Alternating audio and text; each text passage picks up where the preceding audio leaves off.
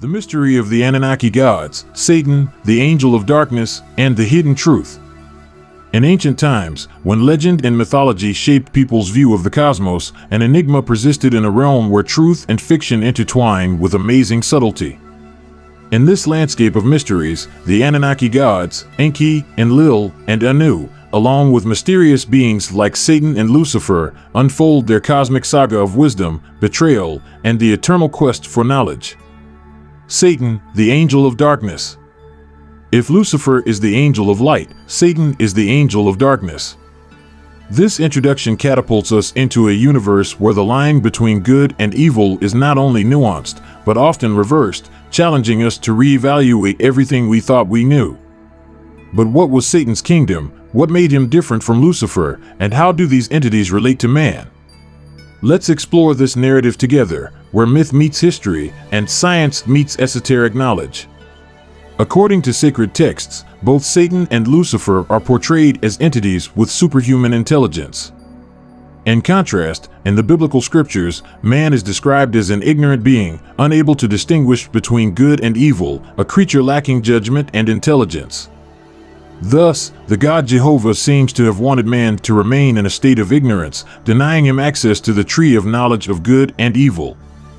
This story, wrapped in mystery, leads us back to the Garden of Eden, where we meet such main characters as God, Lucifer, the serpent, the heavenly hosts, and man. In this narrative, Lucifer and Satan play central roles, being the angels most valued by God. However, in an unexpected twist, Satan, seen as lacking conscience, chooses to side with man, offering a completely different perspective on the traditional story of temptation in the Garden of Eden. The mystery and controversy deepen when we discuss the serpent and his dialogue with Eve, a conversation that changed the course of human history. Contrary to church interpretation, this dialogue is not a simple temptation, but rather a revelation of the truth hidden by God. This truth, revealed by the serpent, allowed mankind to gain knowledge, thus transforming them into godlike beings. Exploring further, we find that the deities were not horrified by humanity's knowledge, but by its limitless potential. This fear led to the exile of man from Eden and the strict protection of the tree of life. This story invites us to reevaluate the relationship between man and divinity, between knowledge and ignorance, between light and darkness. Ultimately, this mystery delves into Sumerian mythology, where Anu and his sons, Enlil and Enki, dominate as supreme gods.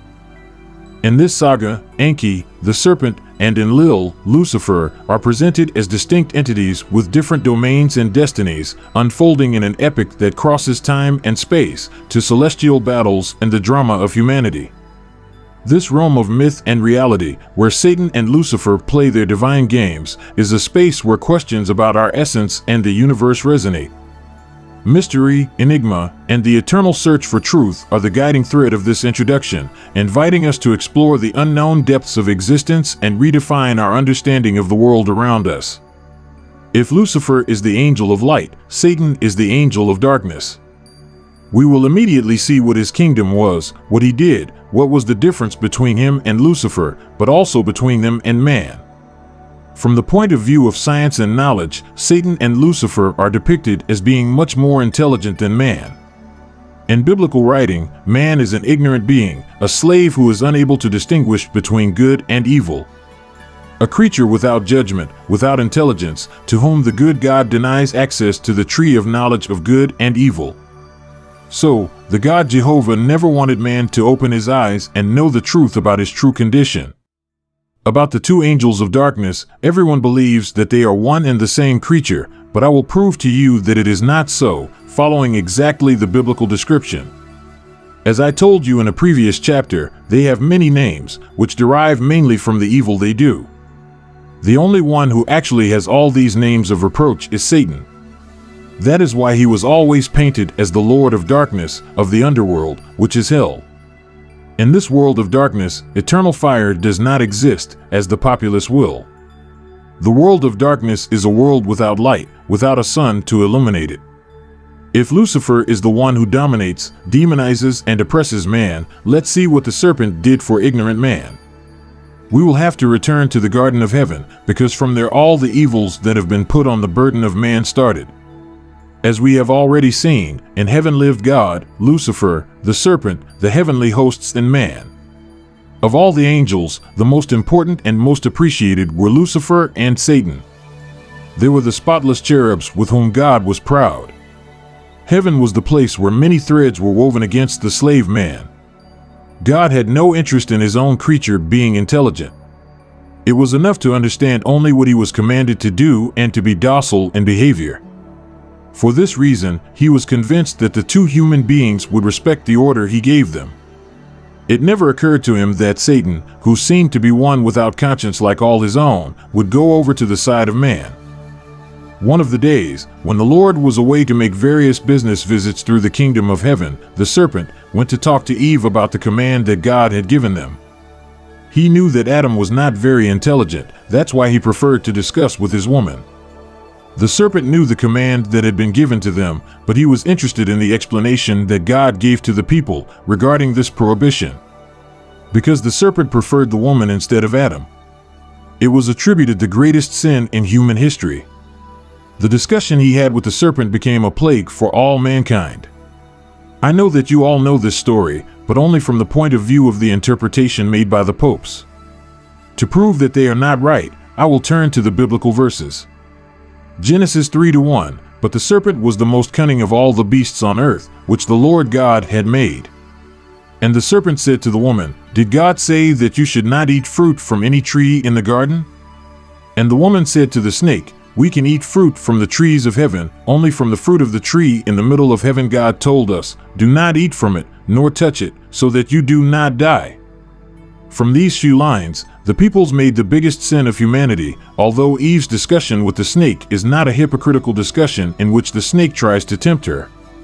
On the contrary, it seems that Satan was deeply indignant at the dishonest way in which God behaves with his own creatures. Because of this, he cannot remain silent and reveals a cruel truth to man. Genesis 4:5, Then the serpent said to the woman, No, you will not die. But God knows that on the day you eat of it your eyes will be opened, and you will be like God, knowing good and evil. Listening to the words of the snake, Eva goes to study those forbidden fruits and realizes that they are worthy of desire because they gave science. She is also the first to realize that the serpent was not lying. After eating them, he did not die, as the lying creator had told them, but his eyes were opened. He saw the truth. Then she decides to feed her husband as well. Genesis 6:7, Therefore the woman, considering that the fruit of the tree was good to eat and pleasing to the eyes and worthy of desire, because it gives knowledge, took from it and ate and gave to her husband, and he also ate. Then their eyes were opened to both of them, and they knew that they were naked, and they sewed fig leaves and made themselves coverings. The serpent opens their eyes, and then they see the garden of heaven and the apples in it differently than they had been presented. When they eat from the tree of knowledge, they do not die, but become conscious. They become like God, as Satan tells them. But God knows that in the day you eat from it, your eyes will be opened, and you will be like God, knowing good and evil. The serpent's honesty towards man is confirmed by God himself, who says, Genesis 3:22, Behold, Adam became one of us, knowing good and evil. You see, God never wanted man to see and know the truth about his condition. That's why he denied him from the beginning the knowledge that would have made him equal with him and his host of heavenly baboons. In order not to notice this hatred he had for man, a phrase was introduced to direct the reader's attention to something else. It is about the paragraph in which the man realizes that it is empty. To convince that man's nakedness is carnal, it is said, And they sewed fig leaves and made themselves coverings. In addition to the fact that it is not known how they managed to hold the needle in the hands of the fools that they were, you do not understand where they got those utensils and who taught them to use them. That is why you realize that it does not refer to their physical emptiness, but to their science. When they eat the fruits, they become like gods, like God. Man becomes one of them. He had become just like any of those otherworldly beings since those times. Then why is his ignorance perpetuated? The divinities were not frightened by man's science, but by his boundless power. That's why they decide to remove him from them. To be sure that people will not approach that place, they strengthened the guard extremely much. The ghost hordes were desperate and terrified of human power. Genesis 3:24, and driving out Adam, he placed him around the Garden of Eden and placed cherubim and a flaming sword to guard the way to the tree of life. Now you understand why someone like me decided to reveal to you what they didn't let you see, even though you have these things written under your nose? I have studied the Bible and the writings from where it was copied so much that I can no longer be fooled. Man was from that ancient moment, not as one of them, but one infinitely stronger than them. This is the reason why he must sit with his head down and believe without investigating what he is told. God forbids them to eat from the fruit of the tree, not because he wanted them to be good, but because he wanted them to be ignorant, stupid, just as he made all his followers to be today. Ingesting the forbidden fruit did not bring them death, as he lied to them that it would happen, but it brought them self-knowledge, which the hypocritical God did not want for his creatures. The snake, so cursed by the indoctrinated man, was the only one who told the man the truth, and for this he was defamed, ridiculed, and hated in eternity by the very man whose good he wanted. The serpent, or Satan, knew that man is kept in slavery and ignorance by the demented lure. That's why he wanted to warn him and tell him the truth. This is why the opponent is called. The truth did not stand and does not stand on the side of Jehovah, but on the side of the serpent. He tells man that science was hidden from him and that death does not exist for him, because you will not die, but on the day you eat from it your eyes will be opened and you will be like God, knowing good and evil. This is why God only needs sleeping sheep, not people. If they wake up, they realize that they are much stronger than their masters and that they have been tricked. For this defiance he made to the Lord, the serpent, Satan or Enki, he was cruelly punished by him and imprisoned in the bowels of the earth. He was bound with thousands of padlocks, guarded by unearthly guards, and cursed to be humiliated and mocked by the man he helped to free himself from the yoke of the unjust God. He is Leviathan, the ancient serpent who defied his master, standing up for the truth.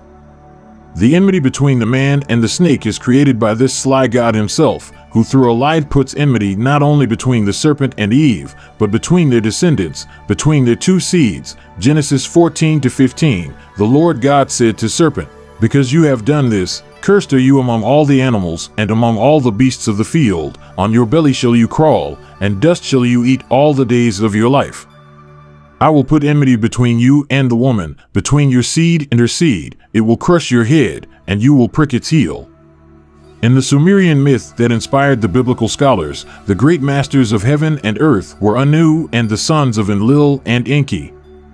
They were half-brothers because they had been born to Anu by different women. In those times, the concept of marriage and wife did not exist. The wife was the one who had the same rank as her husband. Anu's wife, who was the absolute queen just like him, could not give him sons. That is why he seeks to have descendants worthy of his throne, with high-ranking women. Enki's mother was one of them.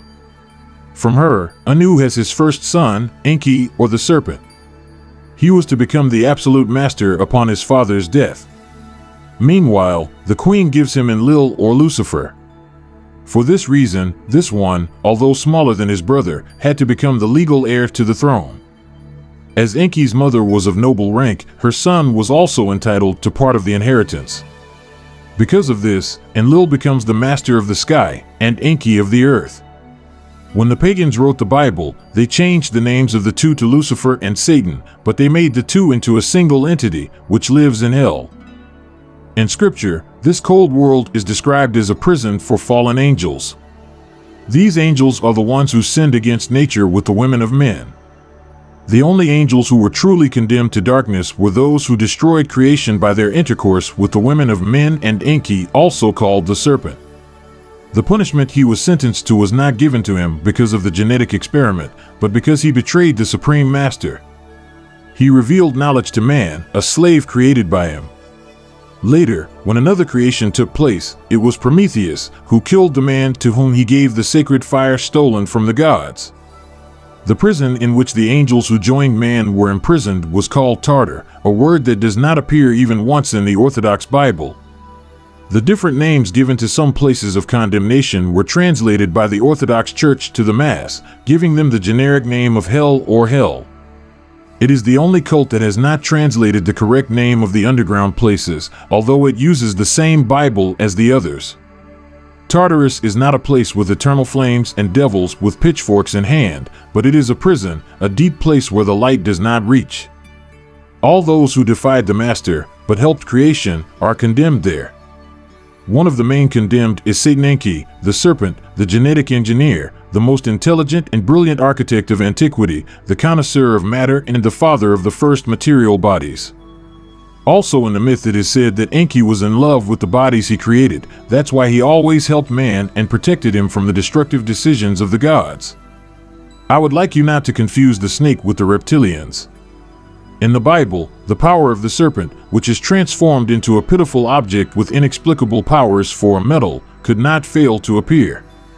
Numbers 24-9, and the people spoke against God and against Moses, saying, "Why did you bring us out of the land of Egypt, to kill us in the desert? Because here there is neither bread nor water, and our soul has become hungry this poor food." Then the Lord sent poisonous snakes on the people, which bit the people, and many people from the children of Israel died. So the people came to Moses and said, "We made a mistake, protesting against the Lord and against you. Pray to the Lord, so that the snakes depart from us." And Moses prayed to God for the people. And the Lord said to Moses, "Make yourself a copper snake and put it on a pole, and if the serpent bites a man, everyone who is bitten who looks at him will live." And Moses made a copper snake and put it on a pole, and when a snake bit a man, he looked at the copper snake and lived. Truths are always coded so that they are not easily discovered. In these verses there is another fundamental element that is hard to notice. After Moses makes the bronze snake, he puts it, at the command of the Lord, in a wooden pillar. This pillar represents the sacred tree of knowledge that the serpent spirit was supposed to guard. He came down from that tree and told Eve the truth about its fruits. Jesus the soul was also crucified on a wooden pole, who, like the serpent, was the legitimate master of the sacred tree. Followers of the cult of the biblical God, such as the well-known King Hezekiah, destroyed any object that represented the snake and the sacred pillar. In the Book of Kings, Hezekiah is described as tearing down from the temple the sacred pillar and the idolatrous objects, such as the Nohestan snake. Do you now understand why I keep saying that the church and its religions have turned all the truth into a lie? The sacred pillar is the symbol of the tree of life that the ancients knew about and could not forget. The memories of these ancient events were called pagan customs by the church so that they could remove the ancient truth from the lie they created. The same pagan customs were then rechristened, also by the church, with the name of traditions. In reality, church traditions are pagan customs that commemorate real facts of antiquity. When a man dies, his pillars are sung, and when he gets married, his tree is raised. These pagan customs praise the tree of knowledge and the tree of life that non-earthlings denied to man for fear of his immeasurable powers. They give eternal life to material man. John 14-15, and as Moses lifted up the serpent in the wilderness, so must the Son of Man be lifted up, so that everyone who believes in him will not perish, but have eternal life. I would like to emphasize once again that the ancient serpent, where the name Satan comes from, has absolutely nothing to do with the reptilians, the reptiles, or the vipers that Jesus is talking about. Even the appellative Satan, with which Jesus called Peter, is not related to the ancient event. These gods came much later and are not part of the beginning Genesis. Matthew 13-33, Woe to you hypocritical scribes and Pharisees! Snakes, vipers, how will you escape the damnation of Gehenna? Matthew 22-23, and Peter, taking him aside, began to rebuke him, saying to him, Have mercy on you that this should not happen to you. And he, turning, said to Peter, Get behind me, Satan. You are a fool to me, because you do not think the things of God, but the things of men. Satan, like Lucifer, was also a bright, intelligent, and appreciated angel at the Lord's court, until he betrayed him by revealing to man his slave status.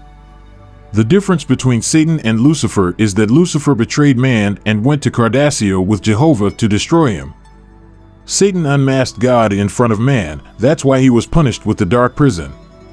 The man hates Serp instead of respecting him because he had the courage to tell him the truth about the evil plans directed against him. The so-hated snake lives in the kingdom of darkness where the fallen angels spend their days. Jesus' soul himself had to preach to these disenfranchised beings, as the Bible tells us, for if God did not spare the angels who sinned, but bound them with the bonds of darkness and hell, gave them to be kept for judgment, Jude 1-6. And the angels who did not keep their dignity, but left their abode, he put in custody under darkness and eternal chains for the judgment of the great day.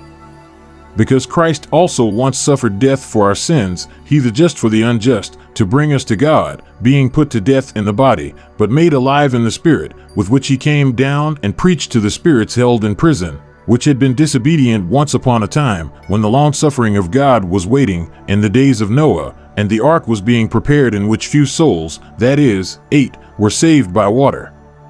So, in Tartar are imprisoned all the opponents of the Lord, all those who did not agree with his acts of insanity, lies, and tyranny. On their heads, God put in human curses, as he did with man.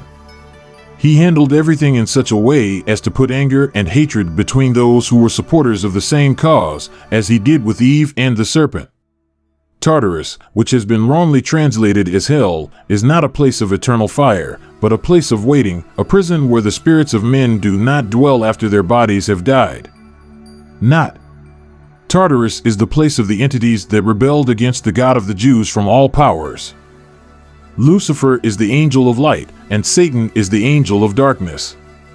The first is rewarded and becomes the god of this world that worships him without really knowing what he is doing. The second becomes the enemy of man, whom he wanted to wake up from the ignorance in which God kept him. For this reason, he becomes the most feared enemy of Jehovah, who condemns him to live in the universe without light.